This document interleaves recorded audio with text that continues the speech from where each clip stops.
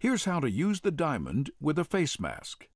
LiteTouch mask's unique soft seal gently conforms to the face with gentle pressure. Remove the mouthpiece caps from the diamond and the MDI. Look inside the diamond and remove any object that doesn't belong there and check for damage. Insert the MDI into the oval opening of the flexible MDI adapter at the end of the diamond. Place the LiteTouch mask over the diamond's mouthpiece and gently twist until it fits securely. The narrow portion of the mask fits over the nose and should be upright.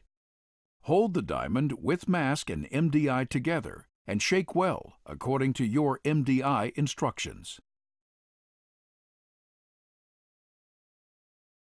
Place the LiteTouch mask gently over the patient's nose and mouth to create a seal. The flexible cushion contours to the face to prevent leaks. After the patient exhales and at the start of the inhalation, spray 1 puff of medication into the diamond. When the patient inhales through their mouth, the medication will be inhaled as well. Continue to hold the mask in place for at least 6 breaths after spraying the medication.